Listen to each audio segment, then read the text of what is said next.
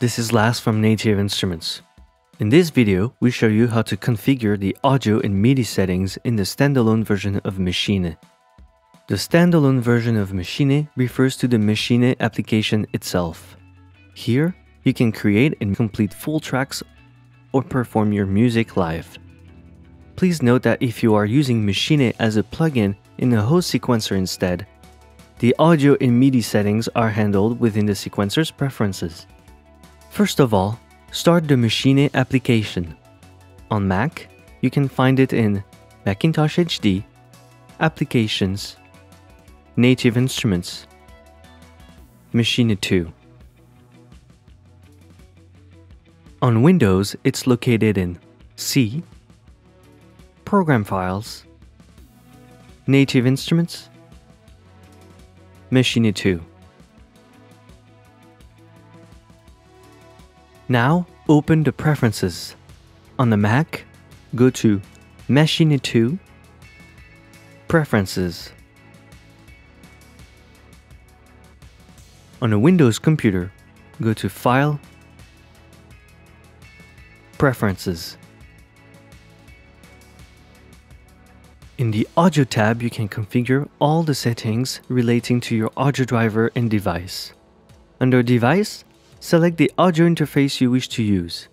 If you are not using a dedicated external audio interface, simply choose Built-in.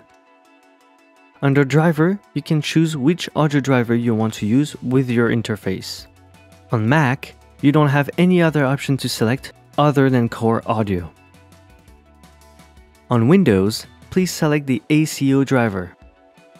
If you cannot find an ACO driver in the list, go to the website of the manufacturer of your audio interface to download the correct driver.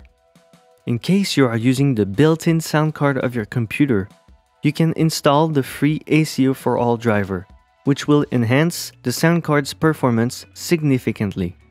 You can find a download link and a setup video for ACO for All in the description of this video. Under Sample Rate, you can set the desired sample rate you wish to be playing at. A higher value means higher audio quality. We recommend to use 44,100 Hz, which is the standard for music production. Keep in mind that higher sample rate settings cause an increase in CPU consumption. If you are experiencing audio crackles when playing an instrument, you can increase the buffer size of the driver. On the Mac, you can do this by adjusting the slider next to Buffer Size. On a Windows system, open the ACO configuration panel of your audio device by clicking the Open Panel button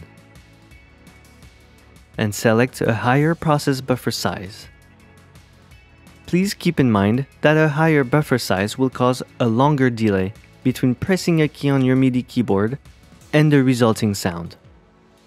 We'd recommend to start with a buffer size of 256 samples and adjust this setting if necessary. After finishing the audio settings, open the MIDI tab. In the Input section, you can find a list of all the MIDI controllers that are connected to your computer. Here, select all the available ports of the controller you wish to use with Maschine. Now you can close the preferences, load a preset from the browser, and start playing your Maschine.